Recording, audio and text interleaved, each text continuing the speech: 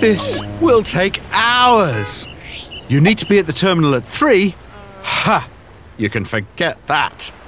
Oh, a shortcut. Back it up, take the next left and...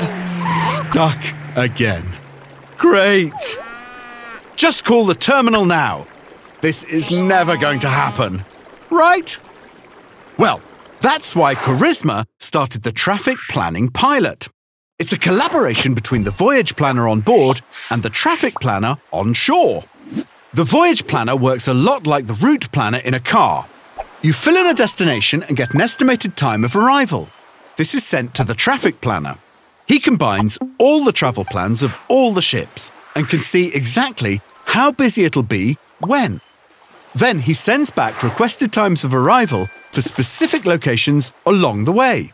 For example, he shows when it's best to arrive at a lock, even how fast you need to go, so you don't have to wait at all.